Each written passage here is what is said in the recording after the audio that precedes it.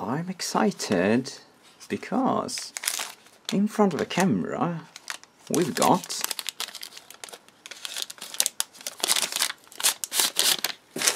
some strange looking wire which is flat, about 2 millimeters wide and pre-tinned.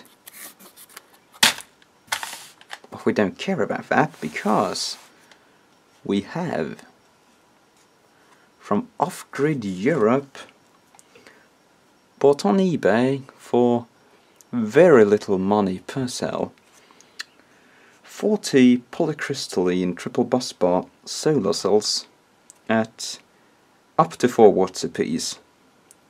They are specified to be missing maximum of 20% of a cell, so worst case scenario they are 20% less than that.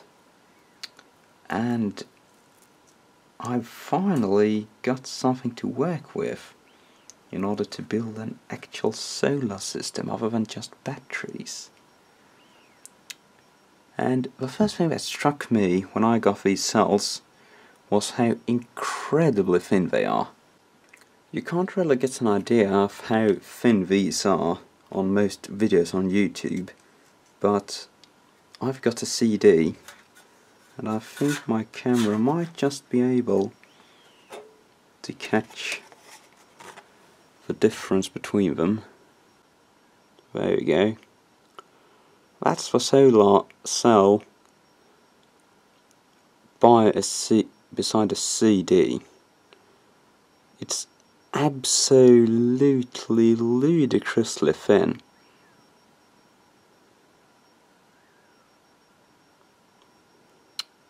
So these are going to be quite hard to work with, but I suppose I'll manage. However, before I can even start to think about working with actual cells, I'm gonna have to make something out of these old window glasses I've gotten to mount the actual panels into. And I'm going to have to find out some way to remove the old rotten frame from these windows and get the actual glass out, so cue a time lapse I suppose.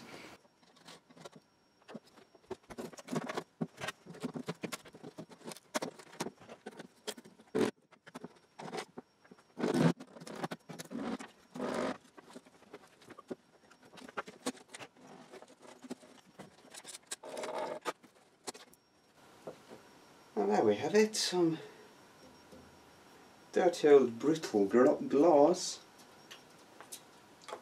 which probably won't be too much fun to work with, but it didn't cost me a whole lot of money.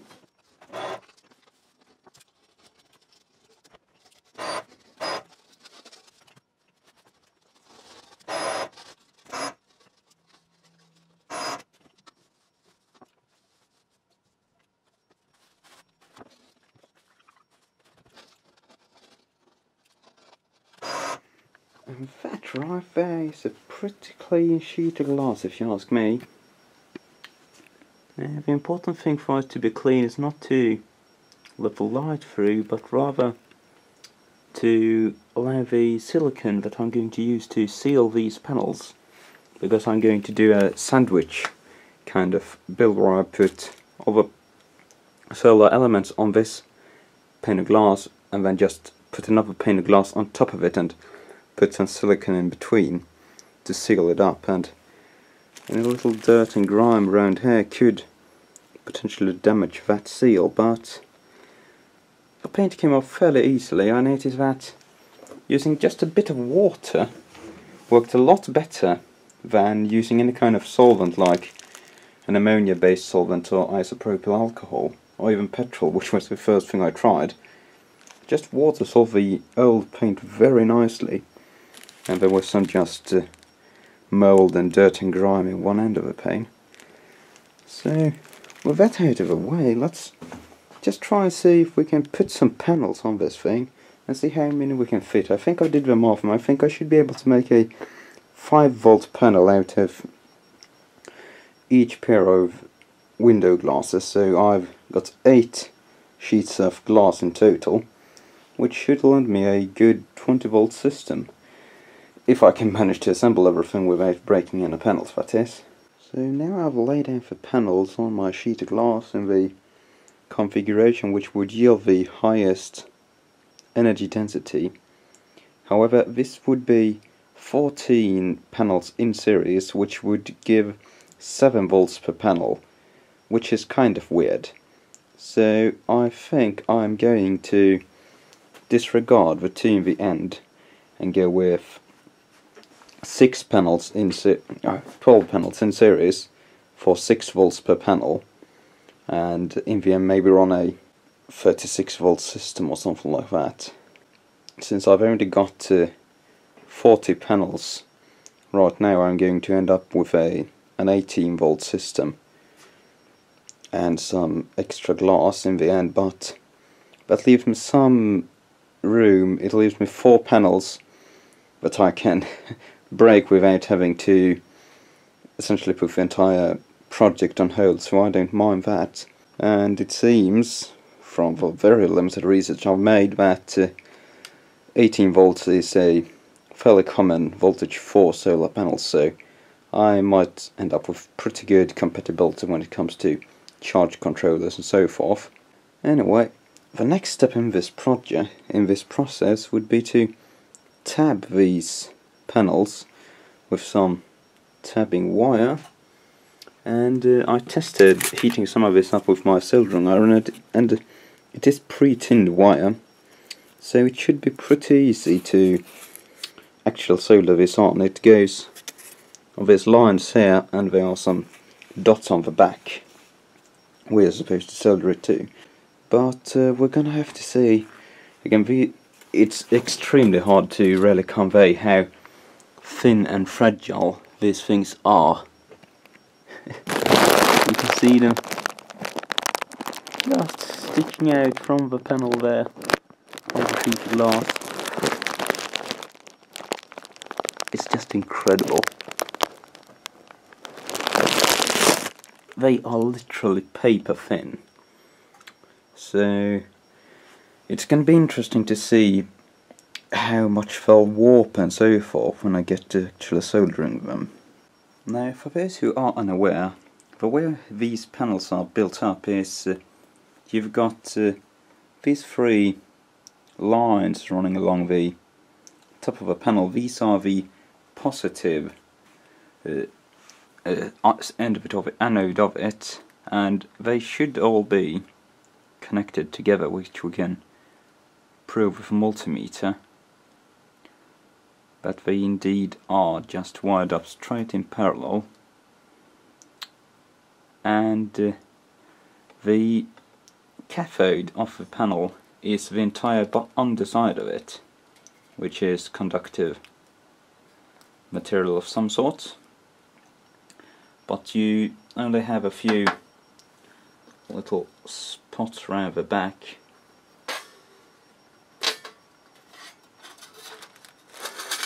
where you can actually solder it. I'm not entirely sure, but I would assume that these are the little spots on these panels that are supposed to be soldered. They should all be wired up in parallel as well, and indeed they seem to be. You want to tab them all the way, you want to tab all of them and all the way through, even if they're just wired up in parallel, because you can see we've got 0.13 ohms there, and these probes are pretty low resistance. Maybe they're not. But either way, you've got some resistance between all this conductive material, so if you don't wire up all the electrodes, we'll put tabbing wire all over, you're going to run into some extra voltage drops and decrease the efficiency of your panel. But I really don't see why you couldn't, if you were really extremely lazy and irresponsible, why you couldn't just wire it up with a single tabbing wire, because no matter where you measure, you're gonna get some voltage, and it's kind of weird that it's getting a negative reading on there. Upon some closer inspection, it seems I just had it back to front. You got your anode around the bottom and your cathode at the top, so your negative or your ground is going to be at the top. Anyway, for tabbing these, I read a lot of tips and tricks on the internet, and since I want to wire up 2 of these in series with each run of tabbing wire, somebody said that it's a good idea to just wrap the cable around something that's 2 panels long. And I just happen to have my old ruler here, which happens to be exactly 2 panels long, so I'm just going to take and wrap some tabbing wire around this and give it a go, and then I'll just be able to cut it in a proper length right away.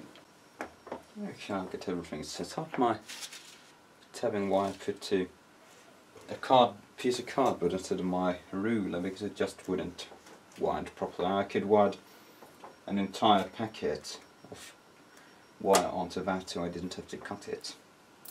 Anyway, I'm going to try and do this like all the YouTube videos say.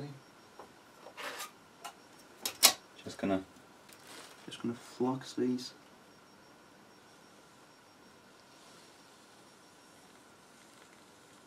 Lines off, and my pen is giving me way too much flux right now. Far too much. You can probably see it running out over the active surface of the panel. I picked the crappiest panel I could find for this first trial, since it's probably going to be the crappiest job.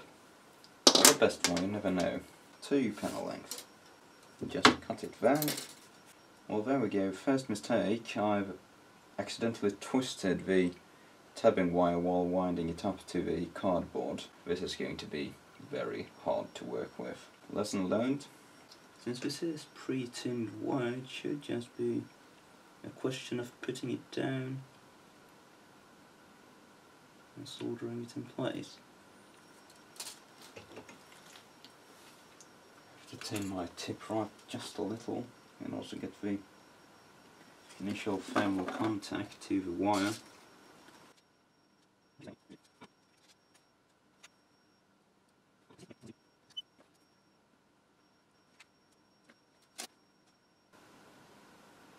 This is definitely not a solder job for newcomers.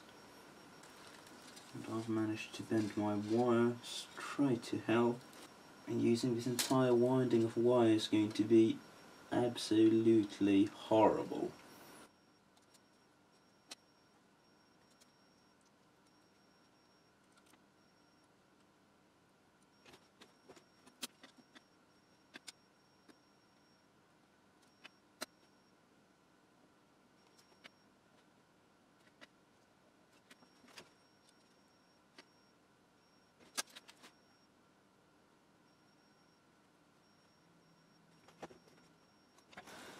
Now that's the first tabbing wire attached, and I must say that was quite the chore. It was very hard to get the heat from the tabbing wire into the actual solar panel, and I think I'll actually run at 350 degrees because they seem to absorb heat very well once it actually gets into them. Surprisingly, it didn't deform a whole lot at all, and it feels a lot more sturdy now that I've got the wire soldered to it, so that's something I suppose.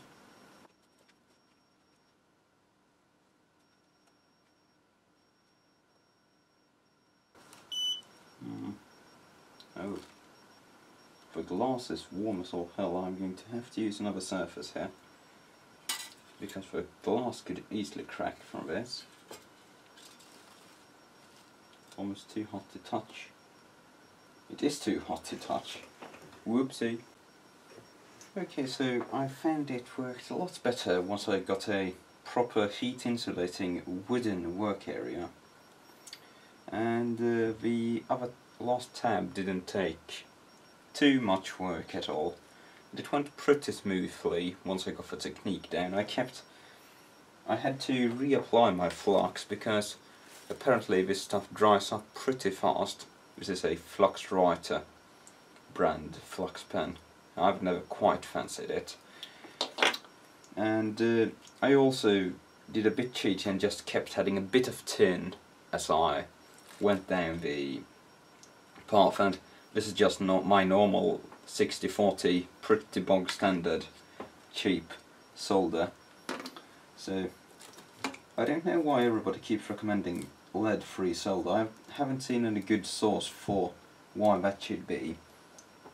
If it's absolutely wrong to use leaded solder, do let me know. I wouldn't want to be spreading lies, but it adheres just fine, and it breaks the ROHS rating, but I don't give a rat's ass about that. So let's try and solder the back side of this one. So I've taped the panels together, I line them with a ruler, left just a little bit of space in between, and it shouldn't be more than a question of straightening out the wire and dabbing it down with a bit of solder. I don't actually need any extra flux for this. Maybe I will. Big problem seems to be getting the heat into the actual panel, because the tapping wire is very warm, but the panel doesn't seem to be taking any of it. Just smells of burnt office tape.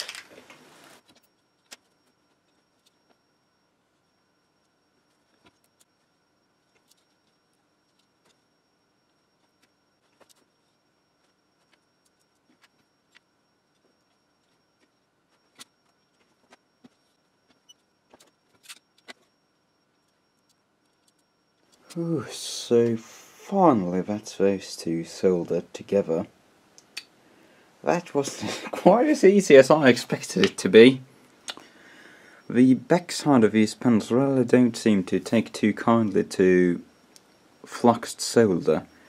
It seems the pads suck up the flux, and unless you actually clean the flux off it, it won't allow the solder to actually take. The top side was considerably easier in that respect, even though these aren't the prettiest solder jobs. They should be alright. The cable isn't falling off at least. But the backside, well, before we get to the backside, let me just show you that it actually does work. They are connected up in series, and they're putting out 0.8 volts or so, which is what they seem to do under my LED lights. I did hook up my 500 watt light back there and shone it right above it, and got a short circuit current of about 2.4 amps, which I'm quite happy with. Anyway, here is the backside, and I am not proud over these solder joints. They are awful. This is probably the worst one, which I spent a lot of time experimenting with, trying to solder it, cleaning it off and trying again several times, and you can see how it's very dark, the pad. If we compare it to one that's sort of little, they are white when they come from a factory, but they turn dark grey when they get soaked with flux.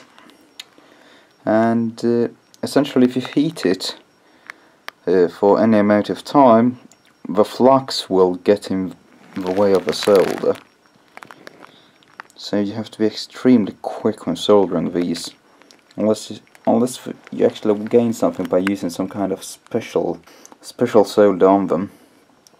But this is about as good as I could get these.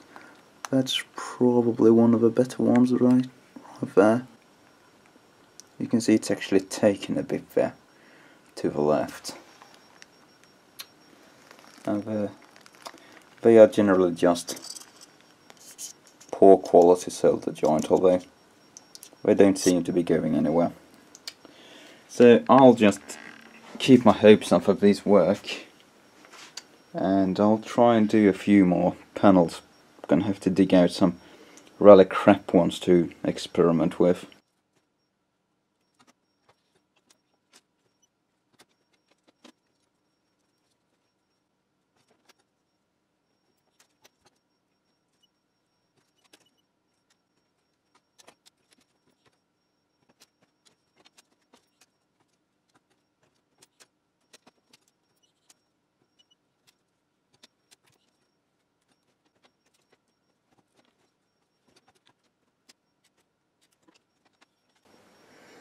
And there we go. That should be enough tabbed panels to make this single 6V array. Now, I'm not entirely sure how long that took, because I did a whole bunch of other stuff in between, but I'd say maybe around 2 or 3 hours in total, including a lot of experimentation. I essentially experimented all the way through, and I definitely improved my quality and found a pretty good system to do this smoothly. And what I found really is that just taking it down there in the end seems to work quite well. I saw some people doing it in the middle, but I don't really see the point of that. It would really make it take longer. And when using my iron, which is an Aoya 2901, it's a 72W iron, which has the heater built into the actual tip. And these are extremely high thermal capacity irons. They are far superior to most Wellers, even with the traditional screw-on tip. And I found that just pretty much pushing the tip along as fast as I can will yield a good result. And the faster I go, the cleaner it is. So going slow just messes it up, and if I take too long, it'll even start breaking. The solder joints just don't want to take if they're done too slowly. So go fast, go strong. I didn't have the temperature set too high, just 360 degrees or so Celsius, and that worked well for me. I can't speak for how well that technique would work if you got a weaker iron. I know that doing this with my old 48W no-name iron would have been a definite no-go. And I noticed this entire plate is still warm despite not having had anything done on it for many minutes, so that speaks a bit about how much energy it really takes to do this. And while I was working, when I did this one, the entire panel, all the way through over here, became slightly warm, and after I was done with it, the entire panel was noticeably warm to the touch. So there's very good thermal contact between the entire panel, which makes sense. It's such a thin device. And aside from that, really, this is an extremely delicate procedure in that you need to do it from experience, because just throwing soldering experience in normal application and even abnormal applications, I've done fluxless and solderless applications, save for pre-applied solder paste that's been through an oven already. So I've done some pretty weird soldering, but this is in a league of its own, really. And when you look at these joints, they really look absolutely horrible. It doesn't look like anything's taken at all. It just looks like the tabbing wire is lying loosely on top of a panel, but it really isn't. If I try and lift this and poke it around I try with lots of force, and it will not give way. So a couple of times I actually ripped it away by force, and it seems that the tabbing wire makes a thin row of very small solder joints right in the middle of it. So I don't think this wire is supposed to make an extremely good solder connection. It just makes like some solder droplets, almost like some kind of BGA configuration, although it's obviously not got balls. Anyway, I'm not sure if I'm going to put these together tonight. It's pretty late and I'm pretty tired and hungry. I'll probably break something, but that'll be it for this. I'll continue tomorrow. And as for these two panels, well, I don't think these two are going to go into an actual panel. I'll save these along with any other scraps I get and leftovers that I end up with. Panel side breaker. So since I decided to go with 6 volts per panel, I have 4 spare panels now instead of a 0 as I had originally intended. And the main reason I don't want to go with these is because I sell them so much. They are bent to hell. That is not a straight panel. And that one's not quite as bad, but it's also bent. It's bent that way. So these could be potential failure points. They could crack a lot easier than the straight ones. Straighter ones at least. I didn't have much problem with the panels warping actually. I even had one which had a pre-existing crack, and the crack didn't even expand when I soldered it. These have for the most part remained entirely straight. Most of the bend you see there is because they're just lying all piled on top of each other.